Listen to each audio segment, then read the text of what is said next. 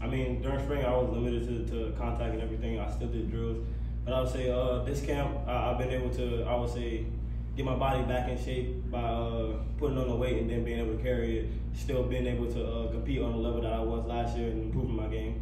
How do you feel like the secondary unit is coming along with all the guys back there? Secondary, based off of last year, I say this year we've improved a lot. We've added pieces that have helped the people who were here last year. I would say improve their game. Competition is key when it comes to improving your game. So when they came in, it was no talking. We're just going to compete, and the outcome is the outcome. The other day, T. Will said you got to learn how to play with that additional weight. Has that been a focus for you during this camp? How's that going? I would say that's been my main focus due to the fact that I would say I know the defense like the back of my hand, but now it's time for me to carry this weight with the same attitude that I had last year without faltering or anything like that. Just getting in shape, being able to go 20 plus plays and be good with it. Do you notice it?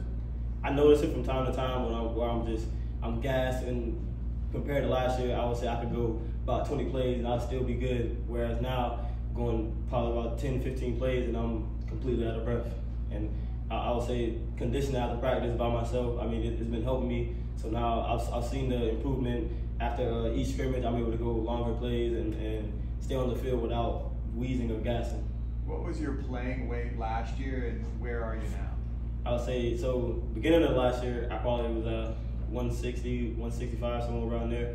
At the end, I weighed in at 155, 150, somewhere around there in that range. And it was bad for me as an athlete, but I didn't care about my weight. I just wanted to be on the field and play with my teammates, and I did that. But in the end, it cost me with injuries and things like that, not being able to stay healthy. So gaining weight was my main priority after that season, and I was able to do that with the help of the nutritionist and my father.